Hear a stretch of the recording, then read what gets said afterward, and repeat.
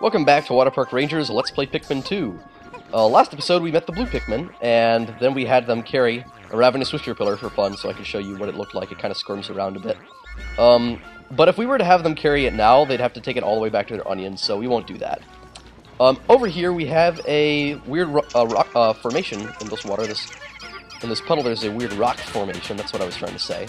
Like, something that starts with an R. What is that thing called again? Oh, I know, a rock! And when you break it, it drains the water from that little pool right there, and leaves a very nice-looking shoreline right there, in a perfect little semicircle. Now, the blue Pikmin might take a while to be working on that, if we set them there, and there isn't anything back there that you would need them for. There isn't really anything... There isn't too much water in this area.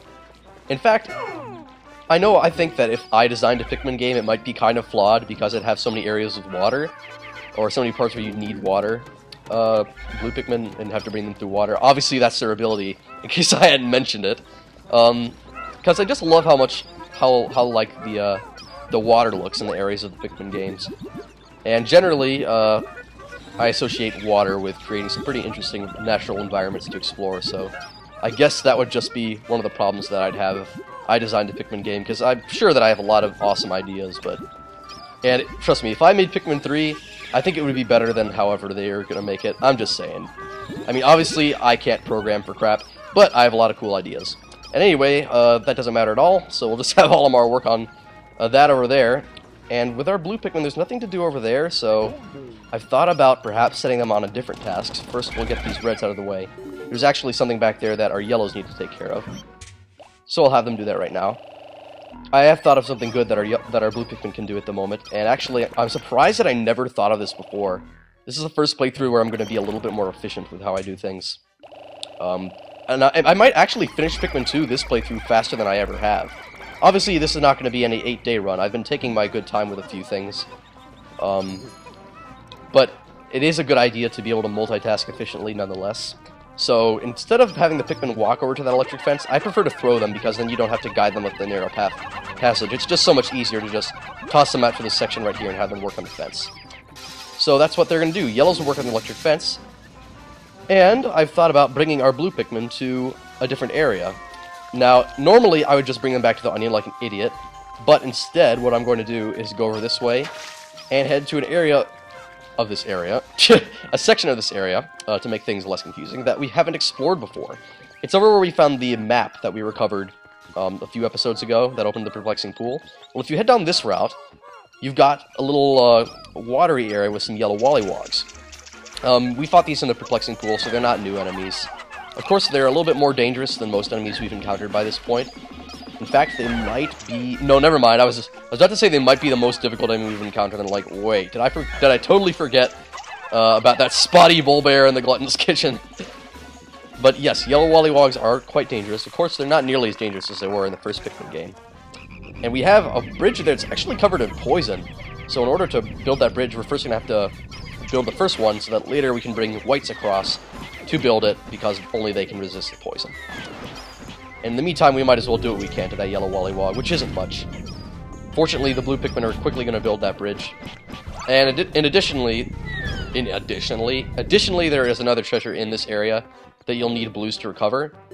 But I don't think we're going to be able to get it this day because there's not enough time. So we'll just do that the next day we come back to this area. I'm not really worried. I usually take 2 days to finish this. Only if you're doing a... I mean, usually I take 3 or 4 days to finish this area. But if you're doing an 8-day run, you got to finish this area in 2 days. In fact, if you're doing an 8-day run, you've got to finish Awakening Wood and Perplexing Pool in 2 days each. Honestly, I think the hardest part of that run just sounds like finishing the Perplexing Pool in 2 days. Like, seriously, that area I think is just kind of ridiculous for how long it takes to do some stuff in it. Now that that fence is out of the way, yes, there's a bitter plant up here, but since we're not collecting bitter sprays, we only care about collecting the treasure. You don't need to throw up yellows particularly to get it. But I had them on hand, so they were the most useful for the job. And if those things that were sitting in the water there look familiar, well, they should. Those are the same things as the scales that we had to get past on the, Oh, right. They were in the perplexing pool on the day that we went to find the yellows. So, scales are not out of the picture yet.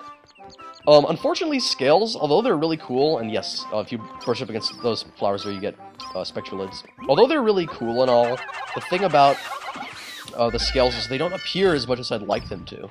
unfortunately. We've got that set there for a kind of fun puzzle that they have set up that we're going to do on the next day we're here. And they do appear again later in Perplexing Pool.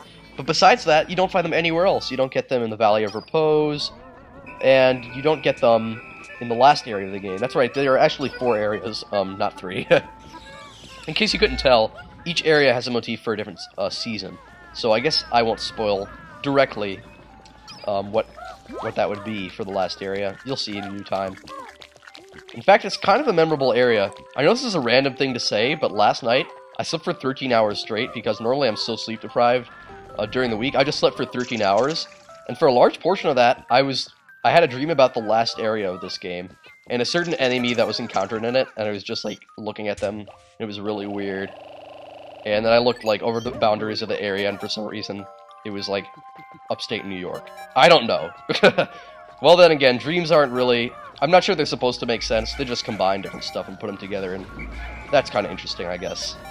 I'm not one of those people that normally remembers what I dream, and you're supposed to, every time you fall asleep, I hear this about sleep, you're supposed to generally dream about, like, every single time you fall asleep, you're supposed to dream. But most of the time I don't remember, so I kind of just assume, hey, I didn't dream last night, but I suppose that's not the way it works. I mean, I'm no expert on sleep-related stuff, but it's kind of interesting to think about, like, the whole concept of dreams. There's some people who have theorized that when you're dreaming, you're actually envisioning parallel universes. And for a certain theory that I myself have about that, I think that's probably true. If you've ever heard about the 10th dimension theory, and this is actually something I have favorited in one of my videos, in my favorites, then one thing that I think is interesting about the 10th dimension is it's a dimension that encompasses all possibilities, basically. So if you're encompassing all possibilities, that means you're accounting for all parallel universes. And that basically means everything that could be is. So basically what that means is every time you're having a dream, you're envisioning something in the 10th dimension which encompasses everything. Ergo, you're dreaming about a parallel universe, which is kind of cool to think about. Hello, I'm still on the lam for debt collectors. For the time being, I've decided to live under the bridge, but if they catch me, I don't know what they'll do to me.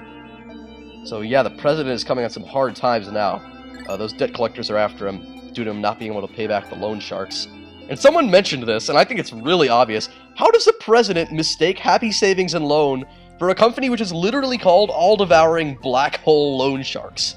That doesn't make any sense. Oh, and speaking of black holes, I've been reading the story Problem Sleuth. It's on the MS Paint Adventures website. Recently, I just started reading it again, after not reading it for a while. It's absolutely crazy how much they screw with physics in it. But yet at the same time, it's incredibly consistent with physics. I know it sounds crazy, but in case you're ever interested, it's a really difficult read due to just how flat-out quirky it is, and that's saying a lot. I mean, you're watching a Pikmin 2 Let's Play right now, but if you ever get the chance, I recommend maybe giving some time to Problem Sleuth. It's a great story. Of course, if you're of a certain age and you're watching these videos, there's quite a bit of swearing in it, so just forewarning. Just warning about that in case you ever decide to read it. Because I have gotten complaints that I swear too much in these videos, and I don't think that's true at all. Occasionally I might say damn or crap, or one time I think I said the S-H-I-T word. But, you know, I tend to not do it that often. I have very good self-control for when I record, because trust me, normally I'm quite foul-mouthed. I know it sounds crazy, but, like, I can be pretty foul-mouthed. But I'm generally good at keeping these kind of things under control. That way, you actually hear useful things or informative things like metaphysical questions, like during this video, instead of Sailor Mouth swearing. If you want to hear swears, watch that episode of SpongeBob. I think it was literally called Sailor Mouth. And also, we've encountered a really cool new dungeon here. So, you've at last reached the higher ground. Congratulations are in order. Yes, they are. First time this ever happens in the series. Wait, what is that? My seismic sensors are picking up tremors deep below. There's so many sensors. What forces at work in the depths of this planet? Unfortunately, you'll only find out what forces at work in the depths of the planet next episode, because this dungeon might take longer than the others so far, and we will see exactly what's in it next episode. I'll see you then.